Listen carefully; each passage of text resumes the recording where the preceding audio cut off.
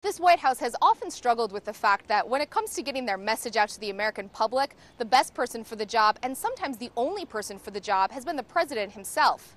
That's why it's somewhat surprising that it took Obama 37 days to answer questions about the oil spill in the Gulf of Mexico. That oil spill is now the largest in U.S. history. The goal of Thursday's press conference was to provide an answer to a question that's been difficult for others in the administration to answer. Who exactly is in charge of the response to the oil spill? Obama's answer was crystal clear. Make no mistake, BP is operating at our direction. While Obama did defend his administration's handling of the crisis, he was far from defensive. In several instances, he admitted that there were areas where the government has made mistakes. And as he often does, Obama made the issue personal.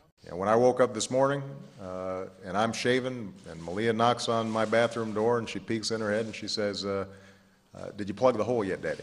This press conference was unique in that most of the reporters Obama called on stayed on the same topic, the oil spill. But also on the docket were Afghanistan, Arizona's controversial new immigration law, and reports that the White House offered to give Pennsylvania Senate candidate Joe Sestak a job if he didn't run against longtime Senator Arlen Specter. On that, Obama said, stay tuned.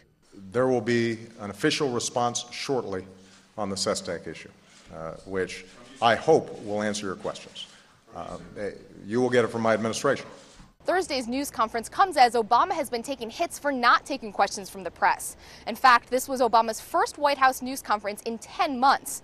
And while Thursday's round of questioning is sure to quell reporters' demands for access to the president for the time being, it certainly won't for long.